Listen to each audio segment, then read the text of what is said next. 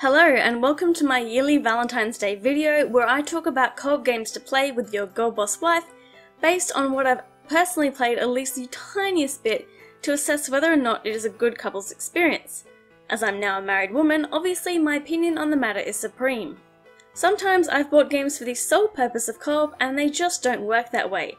In fact, last year's winner of the Don't Buy If You Want to Play It 2-player is Kataria Fables. You can find out more in my impressions video, but when I say you're tethered, I mean you're really stuck together. This video is a mix of games that have been released since last February, but not every game I peeped has gone on sale, so no Darkest Alliance from me. But there's also a lot of games from prior years I haven't covered.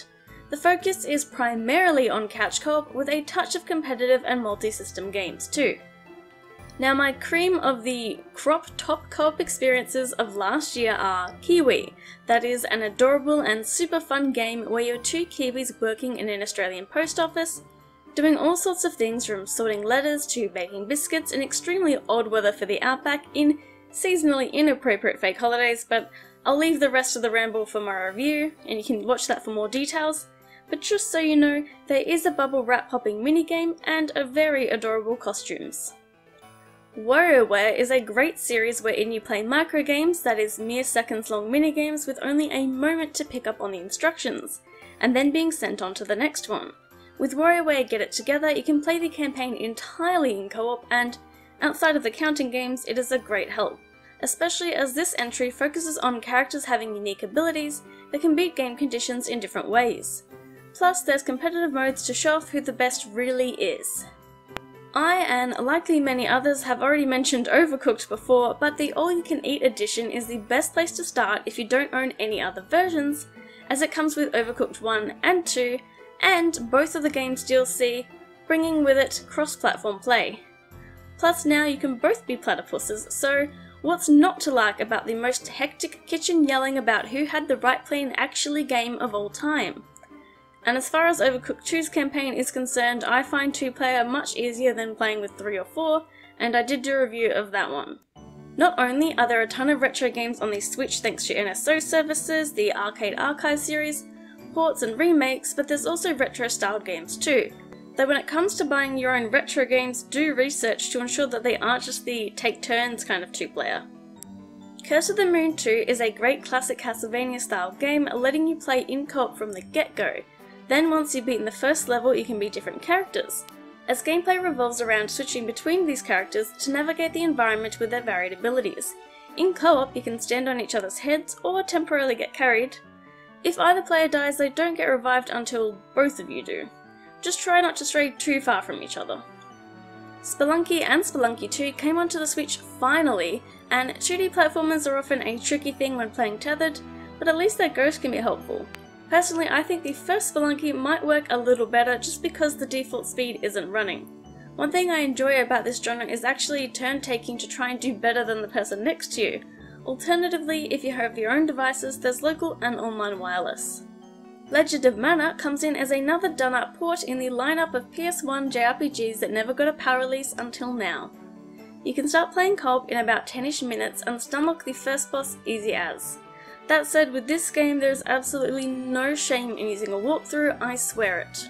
If you have the expansion pack level of the Nintendo Switch Online membership, then of course you have the classic competitive experience available to you, that is Mario Kart 64. I did forget that outside of Grand Prix there's bombs just chilling in the middle of the road. Not only that, but with the Sega Mega Drive or Genesis app, you can play the funkalicious roguelike ToeJam and Earl, wherein you avoid foes while looking for ship parts in a randomly generated world. This game has the amazing futuristic technology of splitting the screen when you get too far and rejoining it later, something that games that aren't 30 years old still fail to achieve. Just watch out for those hula girls. Otherwise, fear not, as the latest ToeJam and Earl Back in the Groove is available for purchase, though in this case you'll have to unlock the random world, but it has plenty of new things, including many playable characters, even making room to play it as a double date. And if you've got just the baseline NSO subscription, then on the Super Nintendo app you can play Wild Guns, a fun Wild West with robots shooting gallery game for 2. Otherwise, you can purchase Wild Guns Reloaded, which is an updated version of the game, but you can play as a sausage dog on a drone, and with 4 players. Zombies Got My Neighbours, which is also packaged with Ghoul Patrol, is a classic fun hard game where you run around looking for neighbours to save while shooting hordes of zombies blocking your way, with boss fights to boot. Meanwhile, just from the first level and not reading a manual, I gotta say I do not feel the sequel quite as much. SNK vs Capcom, the match of the millennium, is a lot like SNK Gals, which I have reviewed, but with Capcom Gals and boys, with a lot more options to boot. While only a 2-button fighter, there are plenty of moves at your disposal, which you will have to look up online. Windjammers was a game I only just learned was in fact originally an arcade game while writing this, and a sequel did come out recently, but I have not bought it. Nonetheless, it is a very fun, fancy air hockey, well, actually I think they're throwing frisbees, but you get the idea. Stubbs the Zombie, built on the Halo engine, is a true love story and an absolute blast to play in split-screen co-op, although it does for some reason skip the tutorial when you start 2-player. And if creating your own zombie horde in the quest for love isn't enough to convince you, then look up the soundtrack and try not to get mad that it doesn't play for very much of the game. Quake allows you to play the campaign together, friendly fire optional, in the classic motion sickness genre, I mean FPS, where you can navigate twisted paths blasting monsters, or just take out your frustrations on each other in a deathmatch. I'm no puzzle fan, but the likes of Puzzle Bobble and Puzzle Bobble 2 are an exception, both taking you head to head to burst the most bubbles before your screen fills. If you like that type of game but feel that it needs a bit more style or rhythm, then Touhou's Bob Bubble is just what you need. Faster, yet the games go for longer, as the match is to a beautiful Touhou song, wherein if you shoot a bubble on beat, you'll be rewarded. Plus, you can use spell cards to crush the dreams of your player too, thus keeping them forever dependent on you. Speaking of Touhou, there's quite a great tag team fighting game on the Switch now and is actually an official spin-off. Personally, I love Mimizu, but my video covering it was trying to get Reimu Justice for Smash. Well, at least she's playable here. For a mix of cooperative or competitive play, there is a literal launch title for the Nintendo Switch that I somehow forgot about, which is Super Bomberman R. You can play this classic style game's story mode in 2-player, dividing and conquering the bomb field, or throw love grenades in versus mode. Broforce is a super fun, explosive, try not to kill each other mayhem-filled 2D platformer where I feel being somewhat tied to each other isn't too much of an issue. Death Road to Canada is a game I wouldn't have even known was co-op if it wasn't for Obscurest Gaming's video, so do check them out. It is an almost Oregon Trail-esque game meets zombie horde loot and shooter with sieges here and there. Oh, and you can play as a dog who can shoot a gun and drive a car. Thank you! Wizard of Legend, or as we call it Wizleg, is a co-op action roguelite where you can revive each other to make the trials just a bit easier and to practice those arguments of finance you were sure to have. For the sake of not having to deal with implications of mixing gore in with the rest of the video, I won't be showing much, but the campaign of Resident Evil Revelations 2 allows for co-op, though it split screens in a weird kind of way. One of you gets to shoot and the other can flash the torch.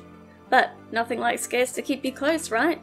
Taking a break from that, let's focus on some nice narrative experiences which are a bit of a mixed bag, such as Spiritfarer, which got a physical release last year and yes, has co-op since one of you can be Daffodil.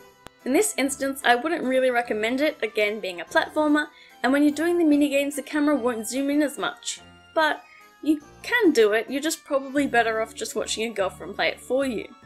I'm mentioning Haven just because it is a couples game, even though it's the kind my husband hates, but just from what I've played of the tutorial, it doesn't seem so fun that way. Despite playing as the 2 characters, you both have to agree on the dialogue option, and outside only one person gets to control their movement at a time if someone gets further ahead.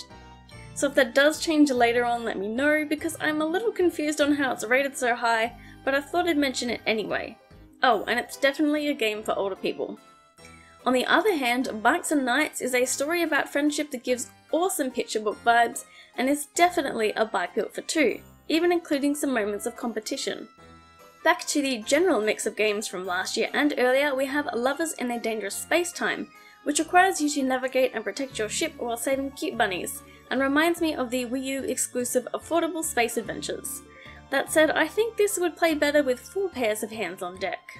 Bacon Switch is a cute action baking game wherein you fight to protect cute dough creatures so that you can violently smash them into each other and throw big ones into the oven for huge scores. Death Squared is a puzzle game that proves 2 heads are better than 1. Well, maybe. Either way, even as someone who's not much of a puzzle fan as I've said, it is pretty fun and you get to wear cute hats. This time, Samurai Warriors 5 is the Warriors game of choice, and as I mentioned in my review, it has the annoying habit of making some campaign missions single player only for literally no reason. However, you can help each other with the grind in the new Citadel mode, which are much shorter romps. Super Mario 3D World is a really good game, and a lot better when someone doesn't pick Toad, but at least you can steal their crown. The Switch version was bundled with Bowser's Fury, allowing for that weird assist-like co-op for whoever wants to be Bowser Jr. This year I've only got one multi-system co-op game in mind. I had others but no one to play them with, and that is Monster Hunter Rise. We are back again to having separate village and guild quests, so you can carry your bow to their heart's content, for some of the game, with local wireless or online play. In fact, you can make it a double date of dinosaur and dragon destruction. And you can make your dog in the game, and that's super cute! I've touched on a few competitive experiences already, but let's bring out the rest of them, such as Voice of Cards The Isle Dragon Roars, though I imagine the upcoming sequel has the same thing. This is an RPG I have reviewed, but a little ways into the game you unlock the Game Parlor, and successfully beating the different variants of the parlor game allows you to play it from the main menu, bringing competitive set collecting shenanigans. Also, if you have the demo, you can play the most basic version of it. Speaking of cards, who doesn't like board games? With Let's Play Oink Games, you play classics like A Fake Artist Goes to New York, where you try to bluff your way with drawings, or Deep Sea Adventure, where you pit your greed against each other to die for treasures. There are plenty of racing games on the Switch, such as Fast RMX, giving you the high-speed, ultra-boosting feeling you might need with cool, futuristic rides.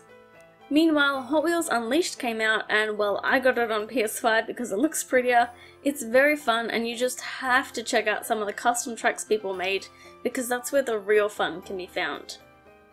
If you're all about unrealistic races, then Cruising Blast is a must-play with a variety of unlockable rides, letting you take your fire truck or Triceratops out on a high-speed, car-flipping, altered, repeating track ride. Mario Party Superstars is the supreme choice as far as Mario Party on the Switch goes, and well, sometimes you get to work as a team? If not, just sit back, relax and eat some cake afterwards, perhaps with a little bit less piranha plant on it. Before I get into dating sims for lonely hearts, there is in fact a competitive dating sim on the Switch, that being Monster Prom. Of course, playing with other people means you'll need patience while they read through it. The sequel Monster Camp is coming to Switch, which for me will be the day after Valentine's Day, but you Americans should get it in time.